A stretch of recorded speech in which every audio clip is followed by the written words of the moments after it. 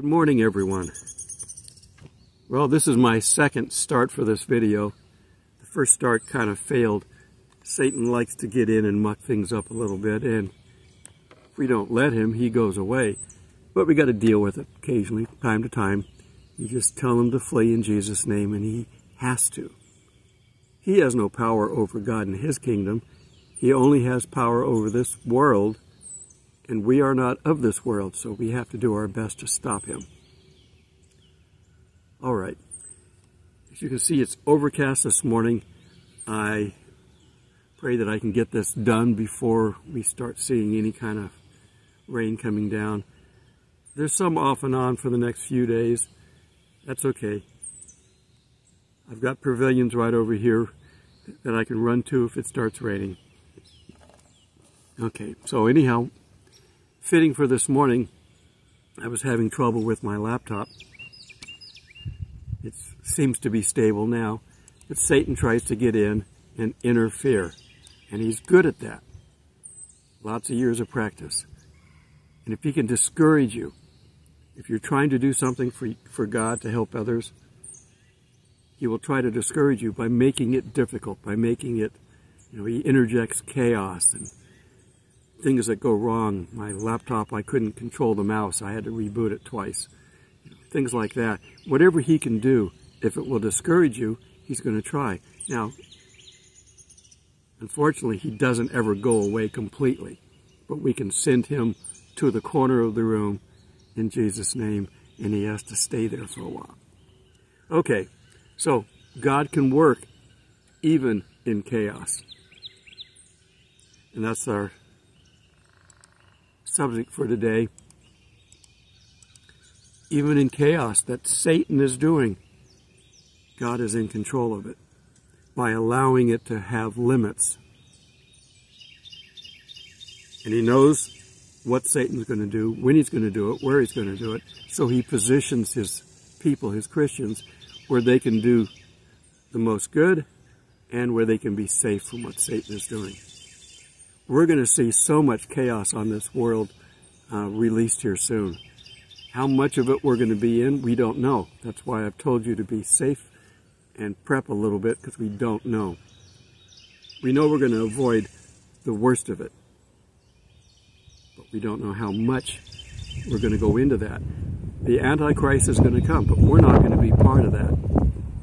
So we have to be out of here before that too. So there's a lot of things that are going to have to happen, and they can happen fast. Boom, boom, boom. God doesn't take time to, oh, that was a rough day, I got to go rest again. No, he rested for the seventh day after he created the heavens and the earth. All right, so don't be frightened by anything that's going on. Satan can't do anything to harm you. And even if God allows it for some reason, and he allows Satan to kill us, the Bible says, don't be afraid of people who can kill your body. Only those that can take away your soul. And our soul, if we're Christians, belongs to Jesus. And he will defend it completely. We are safe. The wind is blowing a little bit. You can see my hair, which is shorter, by the way. I got tired of the long hair.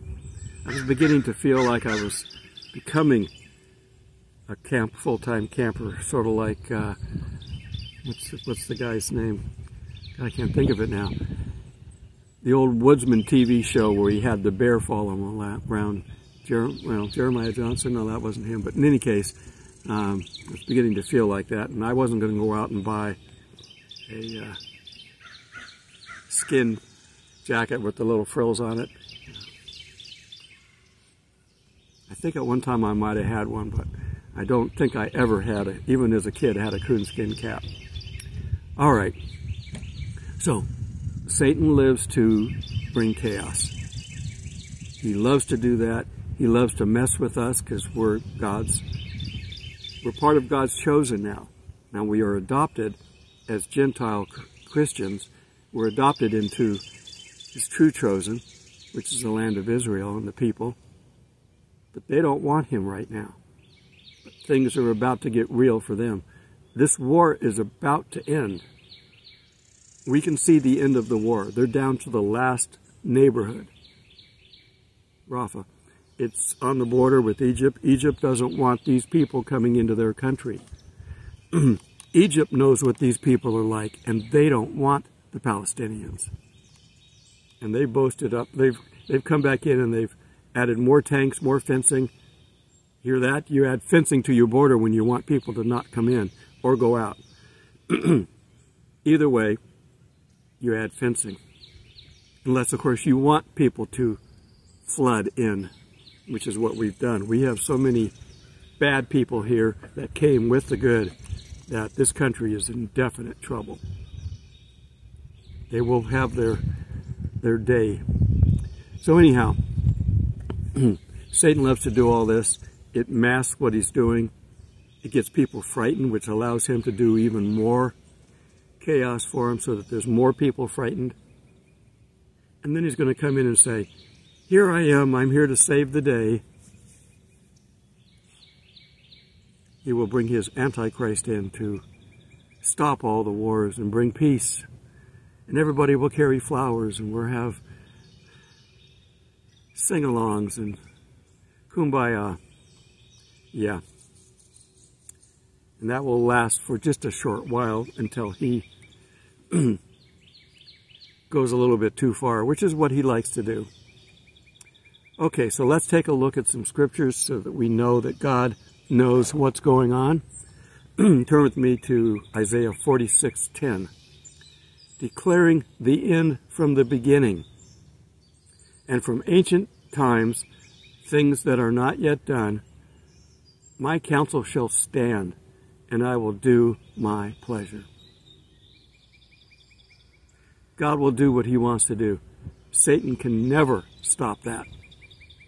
Satan would have no power at all if God did not allow it. Satan is kind of God's attack dog, if you will. God doesn't like to punish. Even when he gets angry, he doesn't like to punish. So he lets Satan do the dirty work. I think that's his purpose here. To give people a choice between good and bad, because we've been exposed to the tree of the knowledge of good and evil, and to punish the people that choose the evil. Now, sometimes it punishes the good along with it because we're close. That's okay. God takes care of us. He gives us strength too. And we have a history of God doing what he wants against those who reject his authority, his power, his guidance. We see this all the time. Israel, the chosen people, come to God, things flourish, get away from God, they get attacked. Get back to God, things flourish, get away from God, they're attacked. It just, and this isn't happening like, over the course of a weekend. These are over, a few generations sometimes. We're going to see in the millennium, even without Satan down here, that we cannot stay on the good path forever because we are still sinners in our own right without Satan helping. Okay, let's take a look at Jeremiah 43:10. And say to them, thus saith the Lord of hosts, the God of Israel, behold, I will send and bring Nebuchadnezzar, the king of Babylon. So we've had Babylon for a long time. When they were disobedient with their tower, they become the punisher. When God needs to punish Israel, he brings them down. The king of Babylon, my servant, will set his throne above these stones that I have hidden, and he will spread his royal pavilion over them. You reject me, I will send people down here to punish you. When he comes, he shall strike the land of Egypt and deliver to death those appointed for death, and to captivity those appointed for captivity, and to the sword those appointed to the sword. God set the timeline up beginning to end. He knows where everybody's special niche is. Now God does have this righteous anger. We saw it in Jesus overturning the tables. Jesus said, if you've seen me, you've seen the Father. The Father could have easily have done that if he could have been down here. But he couldn't, so he sent his Son. Again, challenge God, and God will come after you. Ezekiel 5:11. Therefore, as I live, saith the Lord God, surely because you have defiled my sanctuary with all your detestable things and with all your abominations.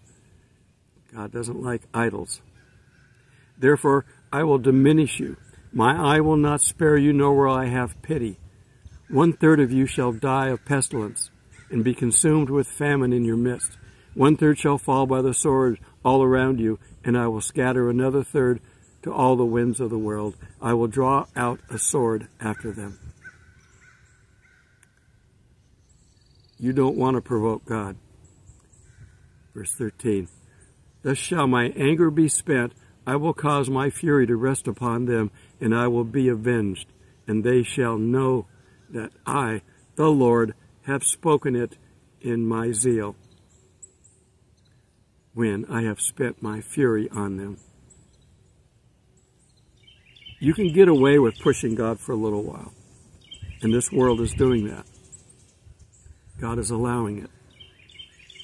Because Satan's going to get his 15 minutes of fame. Satan's going to say, well, you didn't give me an opportunity. Just like we say, well, it wasn't fair, God, you didn't give me an opportunity. He gives everybody plenty of opportunity. We don't use it. He can only provide the water, but if you choose not to drink, that's not his fault. So God is getting ready to punish this earth. Big time. And he's going to send Satan's bad guy, Satan's clone. Satan can't create anything new. It's already been created by God. He can only copy. So he's sending his copy Christ down here. And Revelation 13:6. Then he opened his mouth and blasphemies against God, to blaspheme his name, his tabernacle, and those who dwell in heaven. Satan doesn't have anything good to say about God. He wants his job. It was granted to him to make war with the saints and to overcome them. See, that's what's coming. That's why we don't want to be down here. Authority was given to him over every tribe, tongue, and nation. That's the world, whenever that's used. The world is not paying attention. The world is all yelling at Israel to have a two-state solution. It has never worked, never been accepted by the Arabs. And it's been tried multiple times, and every time it's been tried, it's failed miserably. Israel's not going to listen. Now, this is going to provoke the whole world. We're going to see an Ezekiel war come out of this, probably. Not necessarily immediately, but we will see it. It has to happen soon. It has to happen before the tribulation.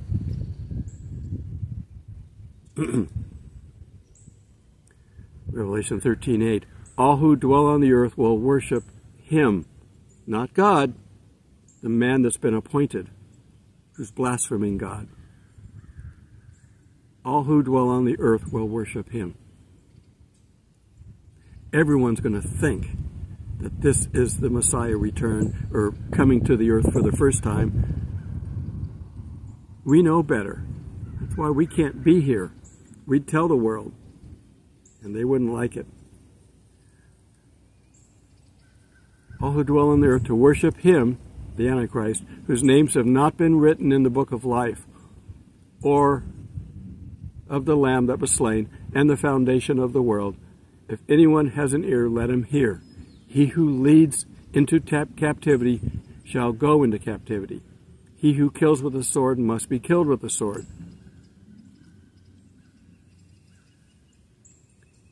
Here is the patience and the faith of the saints.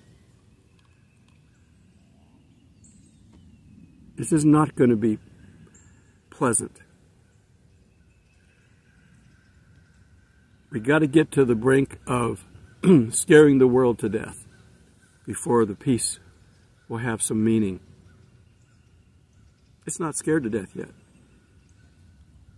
We have to be snatched away so that we're not scared to death.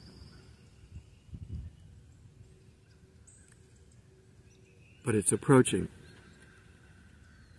Now, does that mean that we're going to start finally seeing, are we going to see before we leave the destruction of Damascus or Edom or any of the other stuff that's predicted? It's possible. So don't worry about it. Don't be frightened. How many times did Jesus say when he was giving us a prediction? Don't be frightened. Be of good cheer, for I have overcome the world. God knows all about everything that's happening, all the chaos that's going on, the chaos that's going to come out of letting people come across our border by the millions. Major cities, they just said in New York they found, 70 people living in a basement, time-sharing their sleep because there was just too many people in that little room. The big cities are going to be the danger zones. I would get out if you could.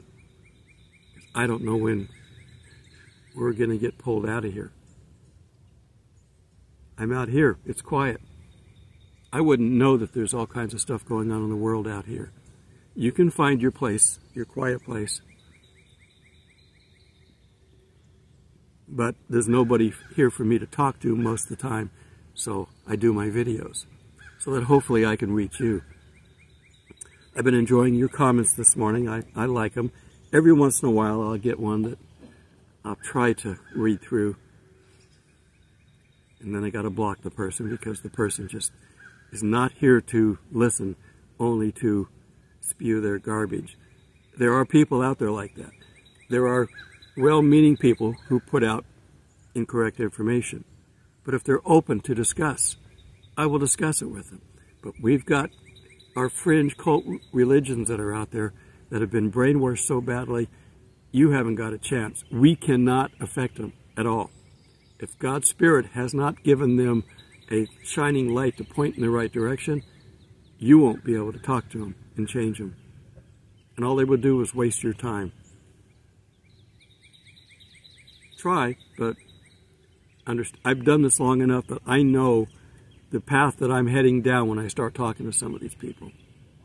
I pray that they will eventually see the light, but right now, the only light coming is from Satan. We have to try to talk to everybody we can, and that's what I'm encouraging you to do. Just talk. You don't have to win souls. That's not your job. Now, if you can take a soul to heaven, that's all you can take. But your job is only to be a messenger.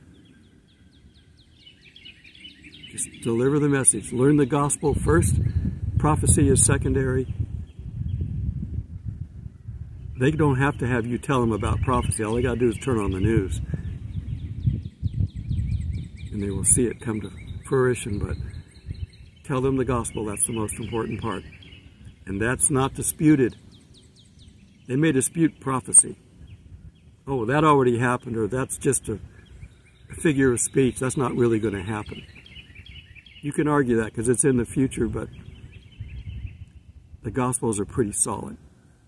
Jesus died for our sins. Accept his sacrifice, his free sacrifice. Repent, accept,